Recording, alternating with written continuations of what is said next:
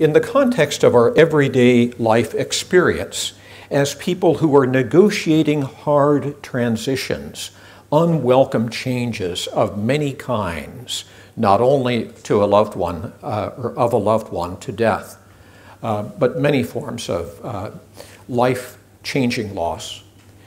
We orient to the loss when we do what Sigmund Freud called Trauerarbeit, the work of grieving, focusing on the character of the loss, the associated emotions, as we try to, in some way, manage the intrusions or waves of grief that will sometimes wash over us, like sometimes a storm surge associated with Hurricane Irma.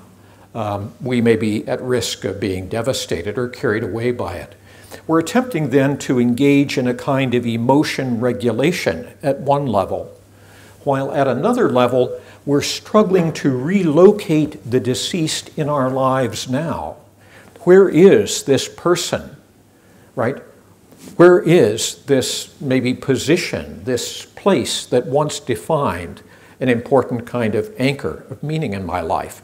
As I stare now from the edge of the world that I'm now in into the devastation of the world that was, how do I somehow accommodate those changing realities?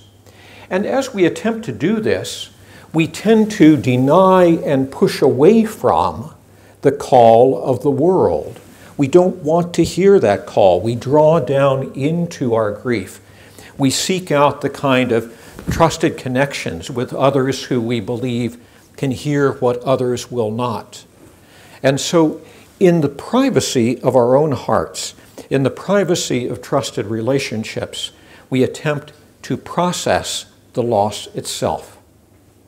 But that's only part of the picture, because at other times, the world will grab us by the collar and pull us over into necessary restoration. We have to, in some way, re-engage life. Our children still need to eat. We still need to be able to get some sleep. We have to step back out into a world that needs us and that we need, even if we carry into that world an unspeakable degree of heaviness, sadness, anxiety, and hopelessness. And as we step into that world, we step toward what they call the restoration orientation, the attempt to put together a world that works again from the fragments of the old. It is a process of rebuilding, and sometimes we have to replace foundation stones in that world in order to again have a secure base on which to stand. As we do this, we do new things. We try out new roles. We reformulate our roles and goals in light of the loss that we have suffered, right? Life cannot be the same. We have to find a new normal. And as we do this, we necessarily deny and avoid the call of our grief.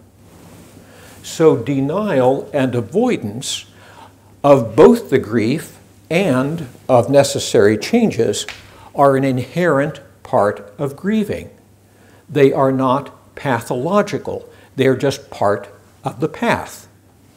And as suggested by the red line arrow, the core feature of this process is an oscillation, a kind of pendulum swing, back and forth between these two orientations, where gradually we may spend, if our adaptation goes well, relatively more time in restoration and less time absorbed in the grief, but the grief will always remain available to us as a kind of room where we knock on the door and can re-enter that space of grieving, or one where we hear the knock and call of grief sometimes when we least expect it.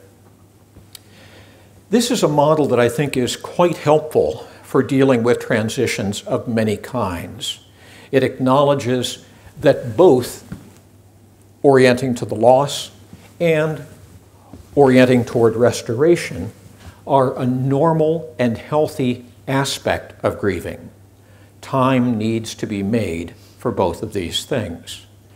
And the overall movement through these dual processes of coping with bereavement is one that gives us greater and greater choice about how and when we engage each of these.